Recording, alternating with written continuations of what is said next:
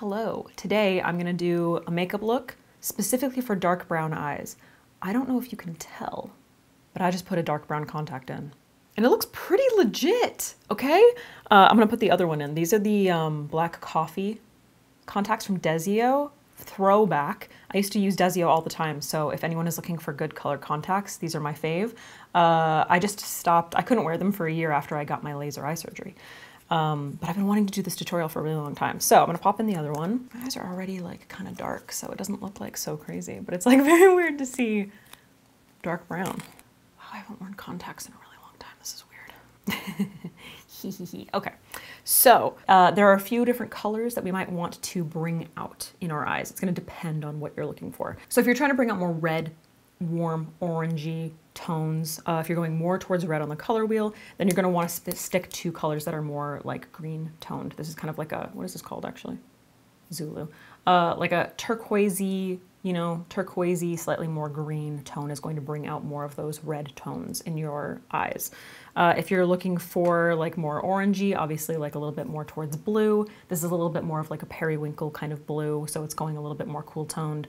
A little bit like slightly more towards a purpley kind of color, okay? Lavender or lilac kind of color. That is going to bring out more of the yellowy gold tones in the eyes, okay? So it depends on like, are you going from green, blue, purple? Somewhere in that range? Are you going red, orange, yellow? Depends on like what colors you want to bring out the most. Personally, I think contrast is really beautiful. So because dark brown eyes are so dark, I think that keeping things light, you know, is going to create like a really beautiful like contrast pop to the eye. However, it's going to just depend very much on your coloring. So if you have very, very deep skin, obviously I'm extremely fair skinned. So if you have deep skin, using a chalky, like really, really light periwinkle blue is going to look ashy, strange on your skin tone. You can go light, but it's going to depend very much on the base that you're using. If you're using something that has a very like chalky base, it's gonna look chalky on your skin, or if it's just way too light. So keep your skin tone in mind, keep the value of the colors that you're using in mind. If you're someone who, you know, has medium deep skin, and you have dark brown eyes and black hair and black eyebrows and black eyelashes, your coloring might feel, to you, it might feel like too much contrast to go more light. So more mid-toned or darker even is going to work. You can still do it. You might want to incorporate some reflects so that you have a little bit more dimension and it doesn't end up like overwhelming the dark brown iris. So let's get into it. So I've already primed my lids with a little bit of Urban Decay All Nighter. I'm actually just gonna pop a little bit more. Can you focus on my eyes and not my nose, please? So personally, for me, I think I wanna bring out a little bit more of the gold tones in my eye. So I'm going to focus more so towards like a periwinkle purple, because I'm thinking more orangey, more golden colors that I want to bring out in my eyes. I'm actually gonna start out in my waterline because I personally think that like rimming the eye it's just like, it makes your iris pop. Even if you wanna do like a very neutral, you know, eye look because color is like overwhelming to you, just putting in your waterline a colorful pop that offsets your eye color and is going to complement like whatever tones you want to bring out more, it makes such a massive impact. So that's like one of my favorite ways to start. I hear from a lot of people that they have a very like sensitive waterline. If you can't put it in your waterline, consider just lining the bottom, like keeping this as like a pop of color on the bottom lash line, and then doing the rest of your makeup the way you usually do, whether it's just like a wing or like your typical smoky eye, just any kind of like pop of color that is going to complement the colors in your eye. It's gonna get the job done. It's gonna make a massive impact no matter how little it is, okay? So my favorite color is ColourPop Cream Gel Liners. This is Prance. I don't know if Prance is still available. Sometimes ColourPop has like colors come in and out. Sometimes they have it be like a part of their core collection. Their eyeliners are some of my absolute favorites. They have every single color. The formula is so creamy and nice. Like I find it doesn't irritate my eyes at all. So I'm just going to yell at my camera for focusing on my nose. I know that that nose highlight is so cute, but I'm gonna place this all in my waterline. And my favorite trick, so that you can really like see that color, is to just kind of like, once I have it in the actual waterline, you can see like the payoff of this is so nice. I'll just take that eyeliner and angle it a little bit so that I'm going just over that line, so there's no gaps when I go in with whatever eyeshadow. And it just makes the waterline color even more impactful. So already we just have like such a beautiful contrast between the bright pop of this eyeliner and the dark iris. Don't forget that you can customize any of these. So like omit any steps that you don't want to include or that is uncomfortable for you to wear. I'm gonna be showing you how to do the most today. It's so pretty, I love that already. There's, for some, I don't even care what color your eyes are. There's something about a pop of blue on the eyes that just like, I don't know, just, I'm gonna bleep that. So for my eyes, I'm gonna be using this palette. You can use any palette you want, okay? Doesn't matter. If you can find these colors in some palette, then whatever palette you prefer. But I just recently received this Dolce & Gabbana palette in the mail and it's perfect. Like I literally opened it yesterday and I was like, this is perfection. This is exactly what I need. So obviously I'm gonna be using this beautiful blue tone. I'm gonna probably be mixing in with these pinks to create a custom color. And then we might go into a little bit of reflect on the lid. So this is the I Dare You palette, multi-finish eye and cheek palette. Oh, interesting. We're just gonna put it on our eyes. So I'm gonna start off with my Refer 14 brush, this little blender right here. Just really quickly, just since we're talking about it, Refer is having their concept store sale. So I don't know how long it's gonna be going on, but if I get any like updated info, I'll put it in the link down below, link in the description. But basically what happens is they put all of their brushes, every single brush, for a discounted price in their concept store. You can get it at a discounted price in exchange for feedback. So all they're looking for essentially is for you to test it out and then let them know like what you would change, what you like about it, that kind of stuff. It's pretty dope. It's one of the things that I love about Refer. So anyway, I just wanted to throw that out there. There's a link below if you're interested. So 14 brush, what I'm gonna do to begin is tap between pink and blue, back and forth between these two colors to create a custom color, because I can never just use whatever is in front of me. I have to mix it. I'm gonna place this right above where my skin naturally folds.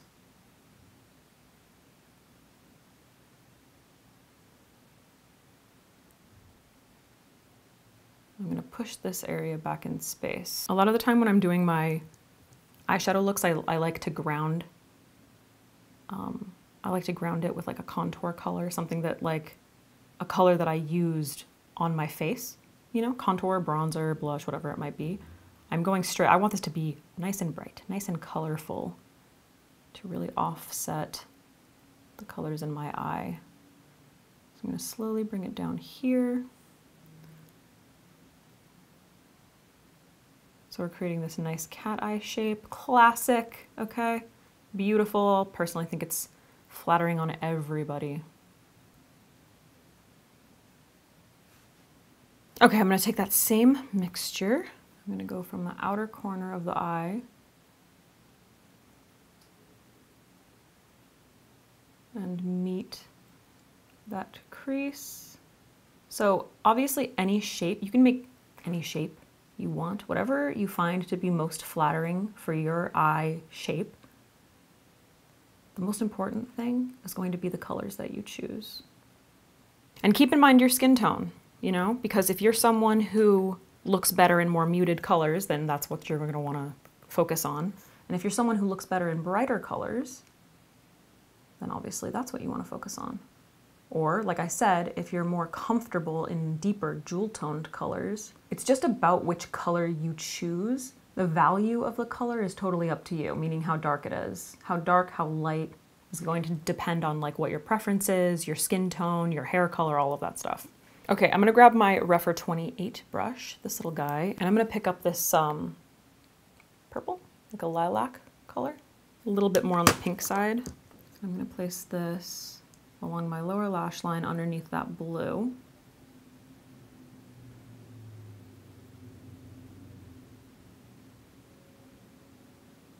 So just under the blue and then blending down lightly. This is gonna be my base color for down here. Again, smoke it out as much as you want. This is for your eye shape. So if you want to keep all of this so much tighter to the lash line, because, you know, smoking it out looks like, I don't know, makes you look like a raccoon, then don't feel like you have to do this. You could just keep it as like the waterline and that's it. It's funny how this looks so much pinker on my skin than it looks in the palette. I'm gonna use that same brush. I'm just gonna wipe it off on my Sigma switch, which, by the way, I think my favorite set with Sigma is sold out. If not, last I heard there were like 4 left. So, just saying. Now I'm gonna grab that blue, this guy, and right here, right at the outer corner, I'm gonna buff that blue, connecting it up, so it's gonna mix with that pink. We're gonna create a little bit of purple here. So we're just kind of like working within this little color scheme.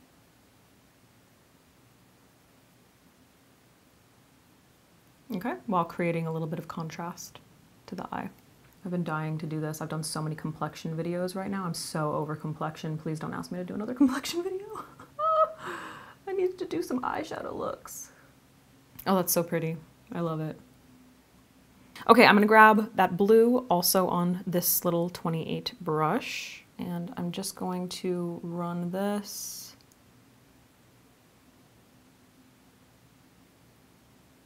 through all of this stuff, just in the very center, because I just kind of want to sharpen it up a little bit. Now this particular blue is leaning a little bit more towards green. It's a little less periwinkle. And I was kind of hoping to bring out more orangey blue. Orangey blue? What the fuck are you talking about? I was hoping to bring more orangey gold out in my eye. So now I'm gonna grab a fluffier brush. This is the Sigma E45 Max brush. And I'm gonna grab that pink. This pink? You saw it, this pink. Bro, focus on the pink, focus on the pink. Thank you. This pink right here, tapping off my brush, and I'm just gonna gently, over the top, buff this. Okay, so softening and also layering to create a little bit more of a lilac effect. See how we changed that tone just slightly? So obviously keep, you know, whatever color you want, but you don't have to be afraid of layering. It is just makeup, it washes off. If it starts to get too blown out, I always just say, like, as long as it's blended, it's gonna look amazing, okay? As long as you blend well, it's gonna look good. Now I'm gonna grab this super dark purple color from the palette. Hold on, focus there. No, focus, focus, focus, focus, focus, focus. Now I'm gonna grab this color right here from the palette. Not in focus. You are not in focus. I'm gonna grab this Sigma E21 brush, this little guy, and I'm gonna use this to create a little bit of a wing on the outer corner of the eye.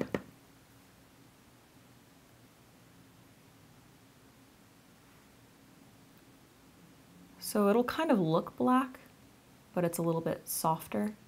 So if you have lighter coloring, this might be a little bit more flattering.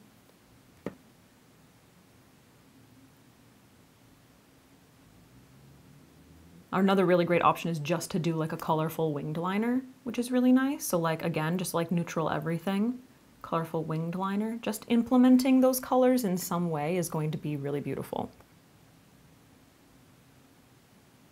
Okay, and then I'm just going to, once I bring it out to the very outer corner, whatever's left on the brush, just adding contrast to that area.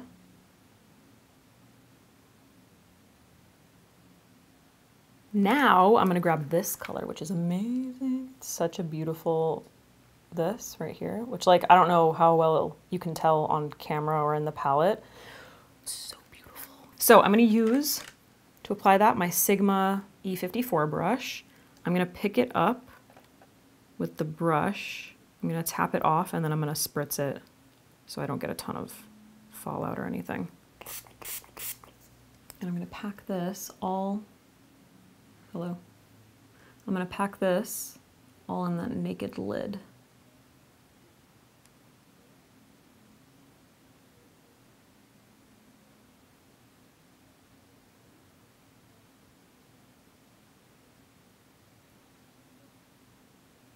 This, I love this color. This is so beautiful because it contains all the colors we talked about. Okay, so there's like turquoise reflect, we have lavender in there, we have blue. It's so beautiful. So again, if this look overall, if all of this color is just like too overwhelming for you, go in and do a neutral eye and then just use something like this right in the center of the lid or in the inner corner.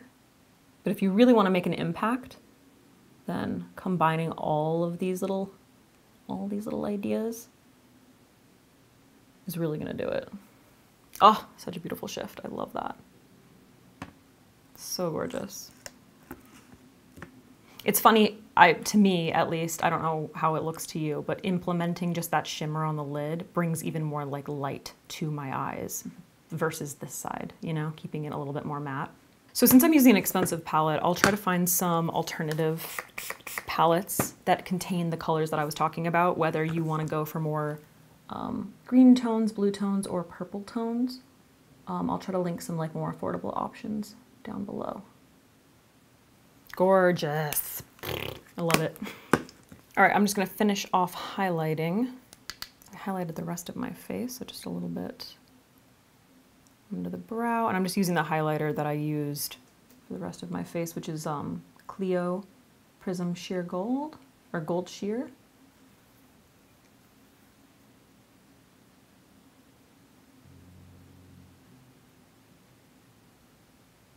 All right, I'm gonna curl my lashes with my Velour Lash Curler. I'm gonna apply my Hourglass Caution Mascara.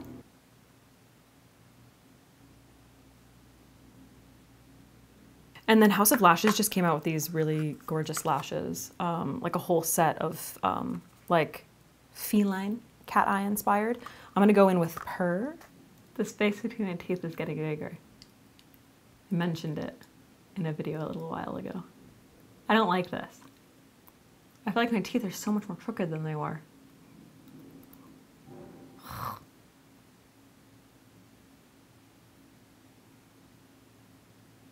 Ooh, those are fun. They're longer than I was expecting. It's crazy how when I look at these in the little like container, they don't look like they're that intense. But then I put them on because I never wear lashes anymore, like very rarely. And I'm like, those are a lot. Like I have to like get used to lashes again.